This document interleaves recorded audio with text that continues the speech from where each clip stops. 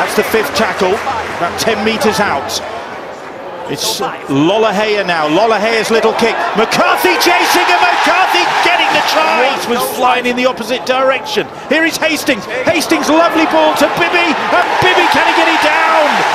This is just an arm wrestle at this point here. He's got the ball close tight to his chest. Oh, look at that. Well done, Greg Minikin. He's lost that ball as well, hasn't he? Well, I thought it was really strong defence. That's outstanding from Greg Minikin. Well, I think you can see that his right arm comes away from the ball, but does he grab it with his left hand at the same time? He's lost possession. Well, he's still got it there, hasn't he? Well, the Castleford Tigers players are grouped for a restart on the 20. I think they are going to be disappointed because Robert Hicks has made his mind up. And he has got it back. Referee waves play on. Good defence from the Tigers in the middle of the field. And now Rankin will try and spot a try opportunity. Rankin has done that. Rankin all the way. Evalds chasing and Evalds catching. What a tackle! What a tackle! Well, Niall Evalds!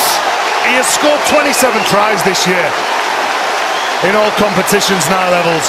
He's just saved one that could help them get through to the next round of the playoffs. Quality tackle, and that coach Ian Watson will be so proud of his players. Darryl Powell knowing that it's an opportunity from a player. 2 from 2 so far tonight, and this one from a bit of a distance, but the way he's been kicking this season, 80 from 104, 81 I beg your pardon, from 104 attempts for Inu. That's what he does. This Castleford side, they've got enough strike to do that. Milner. Milner's dummy, and Griffin, I think it was waiting for him. What a shot. So it's Joey Lussick, and Lussick for a moment thought it had opened up. It might do for Griffin yet, and Griffin can't get it down. That's good defence. Well, Jordan Rankin underneath. Wigan next season, Jake Bibby. Here is Jackson Hastings, likewise a cherry and white player, and Hastings has left it till last to show his class, and so this game on. The coach celebrates.